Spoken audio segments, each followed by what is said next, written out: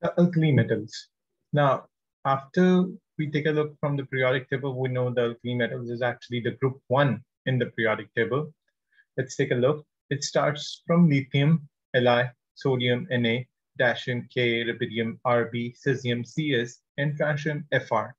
Out of all of these elements, only francium is the one that is radioactive. So we'll discuss least and we'll discuss rest of the most. The elements in group 1 are alkali metals. Francium is radioactive. Their isotopes are very short-lived, and scientists predict that very small amount is present. So we are going to go with the rest of it, as said over here. Physical properties. Let's take a look. If you see and try to find out a pattern, you would see the melting point is decreasing down the group, as well as the boiling point, but the density increases down the group. This is for group 1. Remember, melting point and boiling point are decreasing. However, the density is increasing if you go from top to bottom in a group. Moving on. Now, density has to increase, but that's not regular. And sodium and potassium are less dense than water, so they will float on it. Elements, these metals are very soft. By soft, I mean they can be cut with a knife, and softer as you move down the group. They're shiny, silver gray in appearance when freshly cut, but they tarnish very quickly upon exposure to air. Tarnish means they are going to corrode and change color. That's what it means. So usually their silver gray appearance turns to dark gray or gray black as soon as they tarnish, and that's because their reaction to oxygen. As soon as they're freshly cut, any of the alkali metals will react with oxygen to form their respective oxides, and that can be balanced like this. This is one of the reactions. We're going to consider the reactions like 2. Now moving on, handling and storage. All these metals are extremely reactive and get more reactive as you go down the group. They quickly react with oxygen in their form oxides, as I explained earlier. They also react rapidly with water and form strongly alkaline solutions of metal hydroxides. That's why group 1 are commonly known as alkali metals. To stop them reacting with oxygen or water vapor in the air, lithium, sodium, and potassium are stored under oil. Rubidium and cesium are so reactive they have to be stored in sealed glass tubes to stop any possibility of oxygen getting in them. Great care must be taken not to touch any of these metals with bare fingers. There could be enough sweat on your skin to give a reaction and producing lots of heat and a very corrosive metal hydroxide that can easily eat up your skin. Now, moving on with some more important information. 2 reasons to put these elements in group 1. They have 1 electron in their outermost shell. Now this represents the electron in their outermost shell, and as you see, the numbers are 1. Second most important reason, they have similar chemical properties. They all react with water and form a hydroxide with the formula MOH. M is the metal, which means LiOH, LiOH, NaOH, so on and so forth. Plus they'll produce hydrogen. We'll discuss this reaction in detail later. They react with oxygen to form oxides, and the formula M2O, as I've explained one reaction, Na2O or K2O, or how they form. They also react with halogens to form compounds, and usually the formula is Mx. For example, 1 atom of any one of these alkali metals and 1 atom of any one of the halogens. So that's Mx. X means halogen, and M means the alkali metal. So lithium chloride or potassium bromide are good examples. They form ionic compounds which contain M positive ion, for example, Na positive or K positive. Both of these contains these ions. So this is the same example discussed over here, however, in terms of bonding.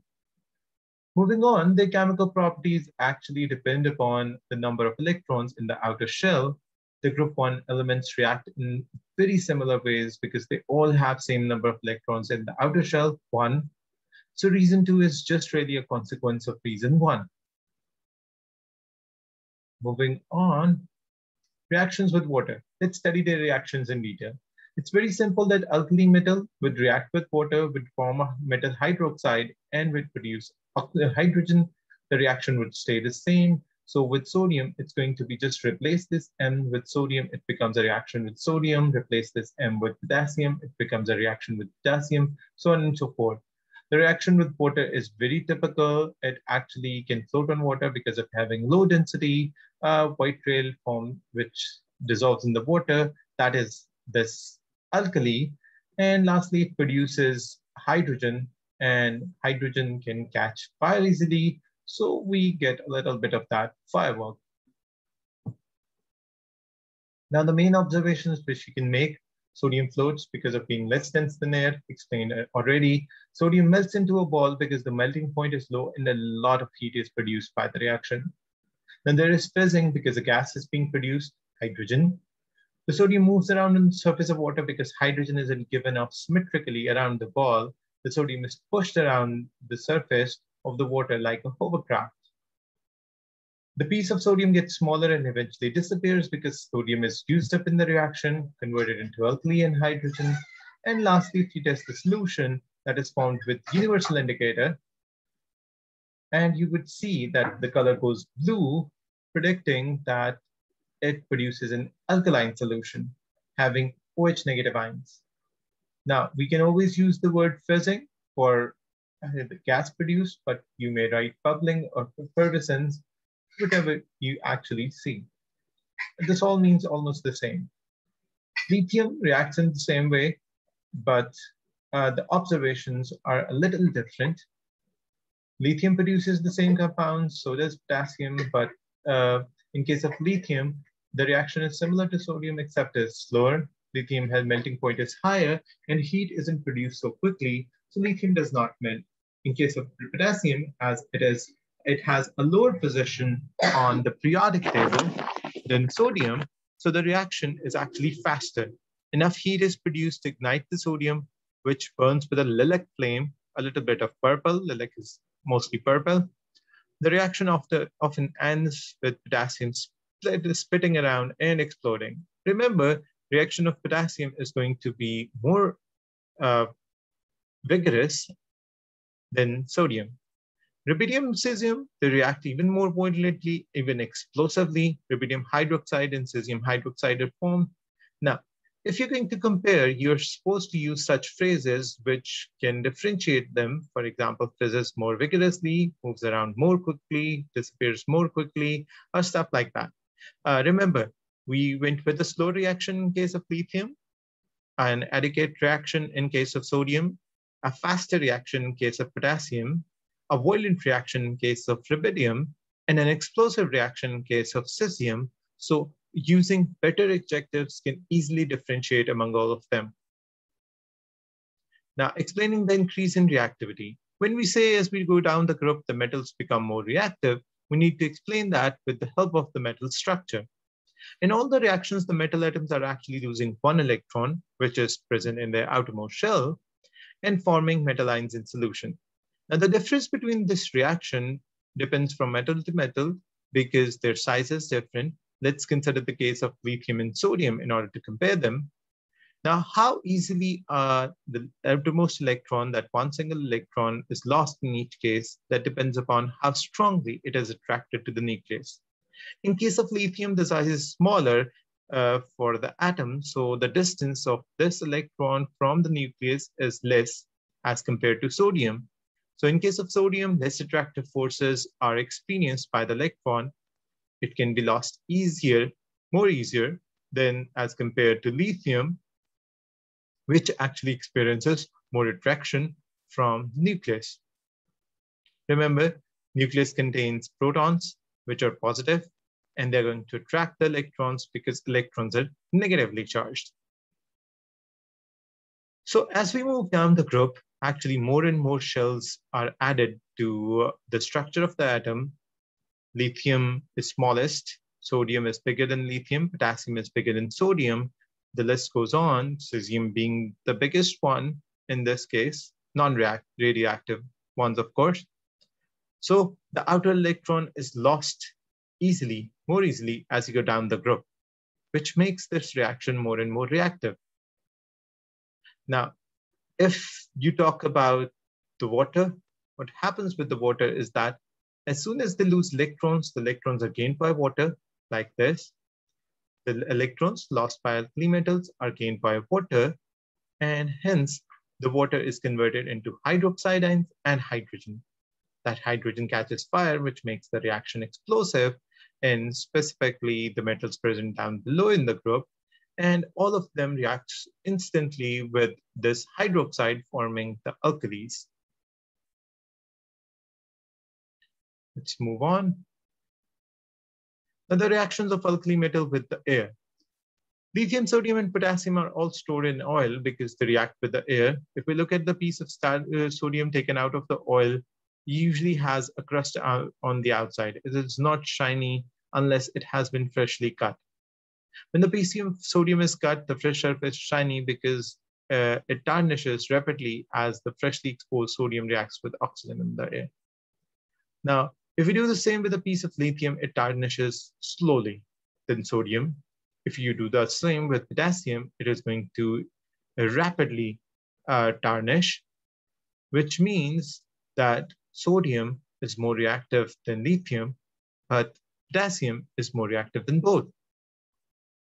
Now, in this case, the reaction of oxygen in the air results in the formula M2O, which means we're going to form Na2O or Li2O or K2O, respectively, if we are going to react them with oxygen or let them tarnish.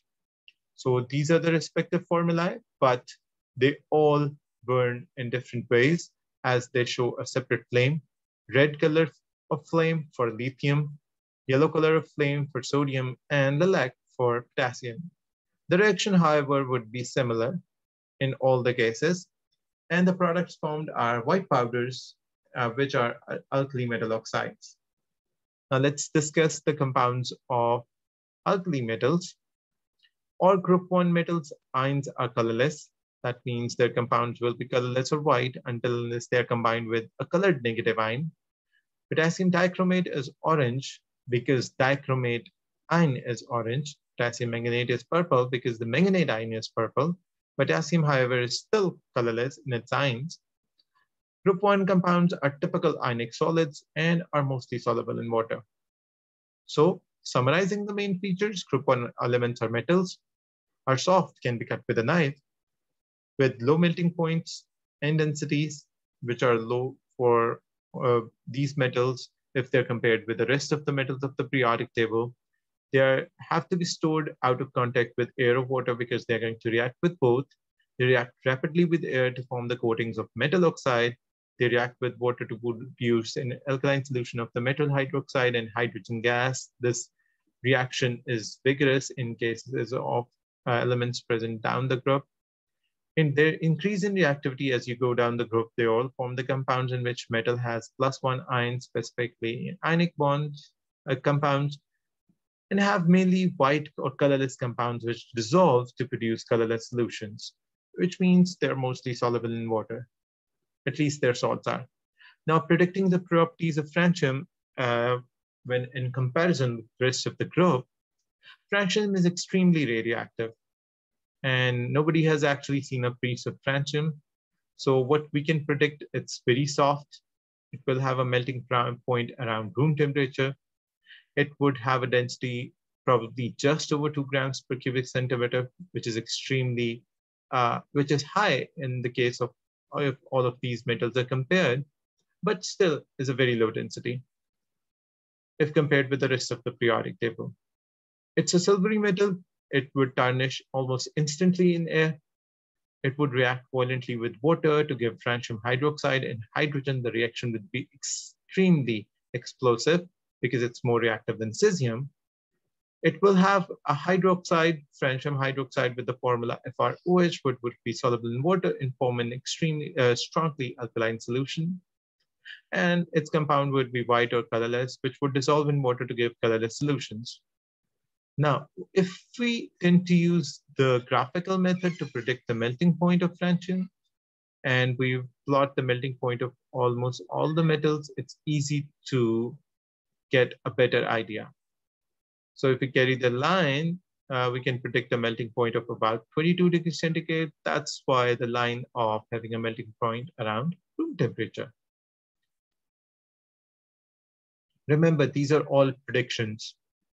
Various other predictions give a melting point of francium between 21 and 27 degrees centigrade. We chose the easiest method to give to predict the melting point of francium.